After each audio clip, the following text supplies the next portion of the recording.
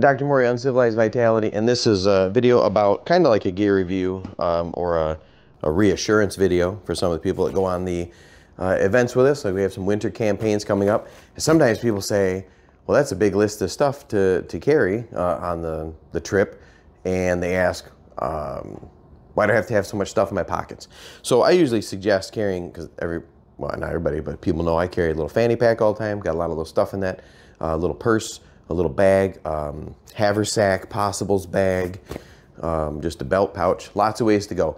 I really enjoy my Hill People Gear chest rigs. This is their SAR, their search and rescue version. We'll go over to the table in a minute and I'll show you the different parts.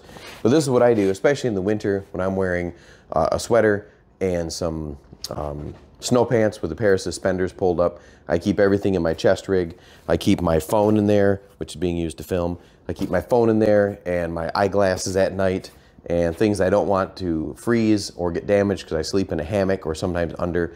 I wear this because it's on my chest. That way everything is with me within reach at night, so I don't have to search for it. And when we're moving around during the day, I'm not constantly searching through pockets in my outerwear. So this is the Hill People Gear Search and Rescue version of their chest rig. They have a smaller version. They have some runner kits, chest kits, which are 1 or 2 pockets and have a lot of MOLLE on the front.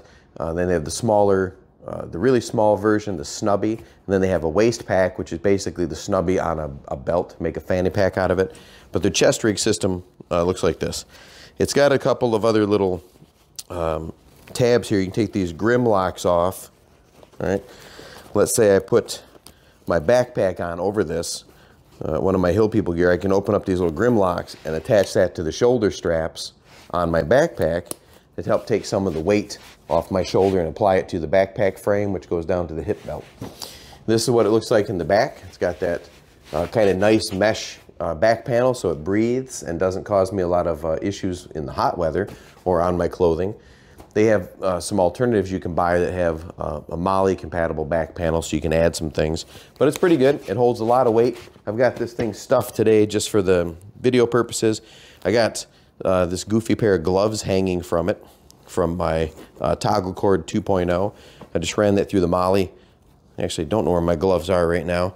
So I grabbed this pair out of the storeroom and not sure where these came from, honestly. But it's always nice to have a good pair of leather gloves with you when you're out in the woods. These don't quite fit, but I jam my hand in there. Good pair of leather gloves.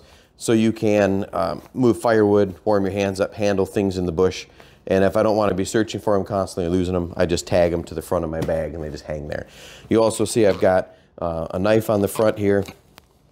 Right. I've got this on there through the MOLLE, just down through there. Let's see if I can take that off.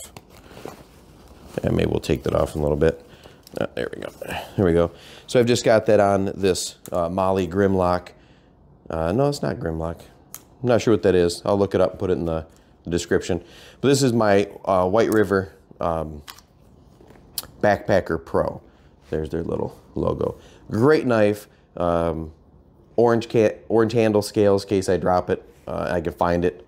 Right? Super lightweight knife. Great knife. Really, really like it. I'll do another video on small knives and why I like about this shape and size, because they're easy to carry. And I just keep that run right through some of these MOLLE loops on my Hill People Gear chest rig.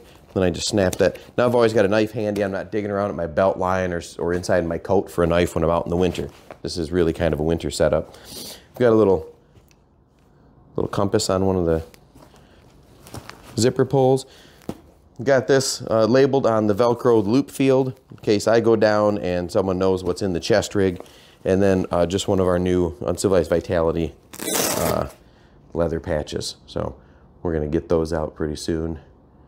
And I just stick that there. Okay. So let's, comes out real easy. A little buckle under here, under the arm. Let that loose. The whole rig lifts off. And then I can set that down if I have to take it off for some reason while I'm at camp. And let's pop over to the table and I'll show you more. Okay, so I showed you that I can set my knife just on the front there. That way I'm not digging around in my pockets. I've got the toggle cord 2.0. I just slide that down through the MOLLE. And it's got Morey along the bottom. Sometimes I'll attach a knife on the bottom. Maybe I'll run it here so it's out of the way. But usually I run it right in the front where I can see it. You see you've got this loop field out there where you can put any kind of identifiers, or like I have that med tag so people know this is mainly a med bag at the events. Here's these 2 extra hangers I was talking about with the grim locks. And these 2 little loops here, so I can hang this from my backpack if I'm not using the harness. The harness is completely removable. Okay, comes off there. It's completely removable, so I could maybe use a shoulder sling and run this as a haversack even. And then it's got 3 pockets. Now this is the SAR, I think, is their biggest. The main thing, another thing like for the winter that I like this about, is in the back it has a panel where you can attach, set that off camera, attach a pistol. This is just a Smith & Wesson bodyguard for size comparison. It fits in there really, really well. You can carry a full-size pistol in here. You can carry a Glock 19. I carry my 43X in here a lot. I have a Smith & Wesson Shield, M&P Shield in 45 that fits in here just fine. So you got a place for a gun and an extra mag, and then I have this little Velcro holster where you could set the whole thing in there. Set that offside. It's got a little loop field here and a little tag, a little loop in the bottom in case you're just running a trigger guard with maybe on a dummy cord, right? Or just configure however you want. That panel sits close to your chest. And that way at night I know where my pistol is in the hammock. I have keeping that on me at all times. In the front pocket, this is where I'll throw like a little extra bit of paracord. I've got some tinder and a lighter in here just for fire starting. I keep my headlamp in there so that at night I know where it's at, or when I get to camp I can just take my headlamp out, throw it around my neck so I'm ready to roll. And then I just throw my multi-tool in here. This is the Leatherman Signal. This is the one I carry all the time, every day, usually in a little pouch on my belt, a little Kydex sheath on my belt. But again, I'm trying to keep everything off my belt when I'm out winter camping, so I just pull my multi-tool out and drop it right down in there. And if you can see, I don't know if we can do that, Carrie-Ann. Down inside here, this large pocket, it's pretty spacious. I can get my whole hand down in there, all right? The whole length. It's got 2 little slip pockets right in the front. 2 slip pockets right there. And we'll use my multi-tool. For size comparison, you can see that that drops all the way down in there. Plenty of room. You can put your wallet. I usually drop my cell phone in the front pocket. Okay. And then there are 2 dummy tabs, little loops at the front. You can put a key ring through or snap a grim lock for your car keys so they don't fall out of the pocket. Right. So that's the front pocket. And then the main pocket is in here I keep a glow stick. I usually keep a bandana in there or a handkerchief. I have a tourniquet right in the front. And then I keep, I really like this. This is the first aid kit or the med kit I carry. These are from SAR Rescue, S-O-A Rescue, SAR Rescue. And it's their med mag. And these are, this is the bleeding with hemostatic agents. It's more advanced bleeding. It's got everything you need in there. This is the advanced airway and respiratory, designed to answer your March algorithm. And then I've got a little pill pack with, it's got little kind of a boo-boo bag. It's got a little acetaminophen and ibuprofen, some Benadryl, just a few things. I throw all those things in there. They're really heavy-duty plastic, sealed in. They're waterproof, and they're called med mags because they're designed to fit in your mag holder on your chest rig or anywhere else. I find that they couple real well with my Hill People gear pouch because they lay in here perfectly and they lay flat. Now I've got an entire med kit. I throw an extra tourniquet in there, maybe a battle bandage or some battle wrap, and a glow stick. I can put a Sharpie marker there. But I really like these things. You can check them out. I've got them in my daily carry bag. I carry them out. So it's called SAR Rescue, or SAR Rescue. I say it like that. And here's their website, I think. All right, so. Yeah. So check them out. I really recommend these. They're really heavy duty. They last a long time. They take a lot of abuse. I can testify to that. They go out there camping. You're out in the bush, out in the backcountry, in the forest. You know, these things get tossed from bag to bag, and they last a long time. And everything you need is in there and really well packaged. Back to the bag. So the inside of my Hill People Gear SAR just kind of represents like the front pocket. I got dummy cords on the front panel and 2 slip pockets, which again, for comparison purposes, a little bigger than even the front pocket. My Signal multi-tool drops right in there. I can drop my entire tourniquet in there. Okay. If I wanted to, I could even carry my pistol in that little pocket, although there's no way to cover the trigger guard on this small body guard, so I wouldn't carry that in there. Right.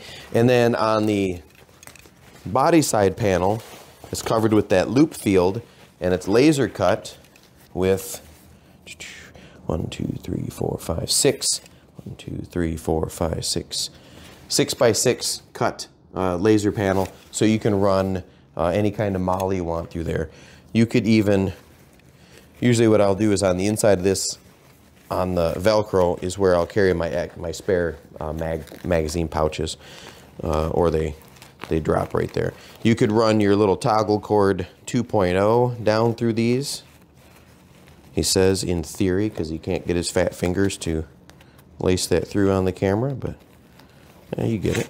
All right, so I could run toggle cord 2.0 on the inside here and use that to lash, hold things in place. I could use things that are Velcro backed, right? We could take our Uncivilized Vitality sticker and put it on the inside there if we wanted to. You can take your glow stick out of the plastic and slide that down through there. So there's lots of uses, you know, you can make up as you go. You could attach your, if your slip pockets are full and you don't like that, or maybe you don't like that bulky, you can use the clip on your multi-tool to hold that. I could use this, a couple of the toggle cords to hold, maybe I could use that to hold something in place like my tourniquet, right? I can slide that through there. So now my tourniquet's held in place. I could use the toggle cord on the outside or run some shock cord on the bottom of the Velcro and maybe keep a couple tourniquets on the bottom. But typically I like to run the outside fairly smooth. You saw in the video beginning I had those gloves hanging there. I just keep them there so I don't lose them in the winter because I don't wear my gloves very often. I set them down and I lose them. So this is the SAR chest rig by Hill People Gear. It comes in different sizes, tons of different colors. It's modular. You can take the harness off and hang this from your backpack, from the front, the sternum straps, and then when you get to camp, you can drop this off your backpack, reattach the harness, and then wear it around camp, which is typically what I do. I'll see if we can do this without knocking my microphone off again. Okay. Goes on that easy, just clips. Now for the rest of the camp, while I'm out in the woods, especially at the winter camp, I don't have to search for things in my pocket or unzip layers to get it. I've got everything right there, right where I need it. At the first aid material, readily accessible for any emergencies we may have, which, knock on wood, we won't have any. Okay. The other good thing about these rescue packs, the MedMag packs from SOAR Rescue, when I come back, if I hadn't had to open them, I know I did a good job. So sometimes we've opened them and then we just replace them. You can check out their website and get those. Hill People Gear, check them out. I can't recommend Hill People Gear enough. And this is just a quick, I wouldn't even call it a gear review, just a gear introduction to the chest rigs. And a video to reassure people that go with me on campaign that I've got everything we need right at my fingertips on my chest. So I won't be searching through my pockets looking for Band-Aids and other boo-boo things. I feel like I'm forgetting something. But anyway, that's good. Leave a comment below. Do you have any Hill People gear? Do you run a different type of chest rig, the snubby or a fanny pack? What do you put in your chest rig? How do you configure your kit when you're going out? What do you do about not having access to pockets? Leave those in the comments below, and send any questions you have about any of the gear in the video. And that's it. Like, subscribe, share.